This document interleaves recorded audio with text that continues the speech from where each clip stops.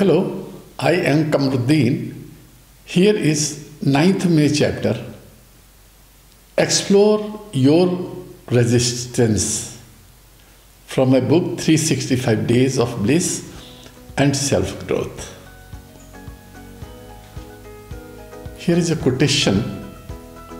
To think too long about doing a thing often becomes its undoing. Eva Young. Do not fool yourself that important things can be put off till tomorrow.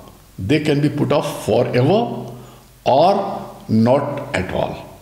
Mignon McLaughlin. Do the difficult things while they are easy, and do the great things while they are small. A journey of 1,000 miles must begin with a single step. Lao Tzu.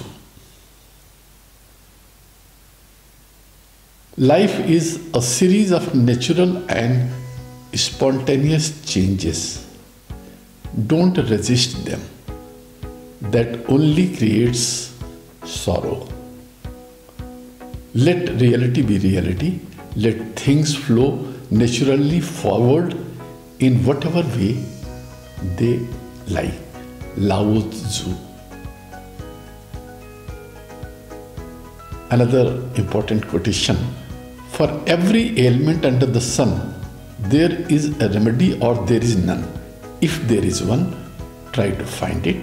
And if there is none, do not mind it. Mother Goose. Work expands so as to fill the time available for its completion. See Northcote. If you are avoiding certain things, explore the reason for it. You might be resisting because you might be interested in something else to do. Do you want to raise your vibration? Feel joy and peace more often and go with the flow. One way may be to start with an easy and interesting task. Small manifestations will keep you motivated, and they will give instant happiness also. Accepting everything in your life as it is a very powerful way to live, and it will lead you to path of happiness. When you are not stuck in resistance, your heart and mind are open. It is from this place of openness that you can create changes you want to see in your life and move forward on your higher path. If there's something is really more important than the task in hand, then you do that first. Find out the reasons for resistance and procrastination. Understand the problem, gather the facts, work it out, clarify the facts, and evaluate the options to find a workable solution. Once you study and find the facts, immediately start taking action. Exert utmost to the task till the task is completed. Set the deadline and review date to assess the progress. Accept the situation as it is. Do not resist. Be in the free flow and acceptance mode. If you resist something, you will give more power to it and it will become more difficult. If you resist a problem, it persists. As what you resist always persists. Non-resistance is the key to the greatest power in the universe. Eckhart Tolle. When you resist a circumstance in your life, it takes energy and that produces stress. It's one thing to observe a circumstance and it is another thing to resist it. Challenging and changing a circumstance and resisting it are different. The first sign of resisting any situation is when you start struggling with it. Struggle always shows that you are going against the flow. You do not like your job. You do not like your family.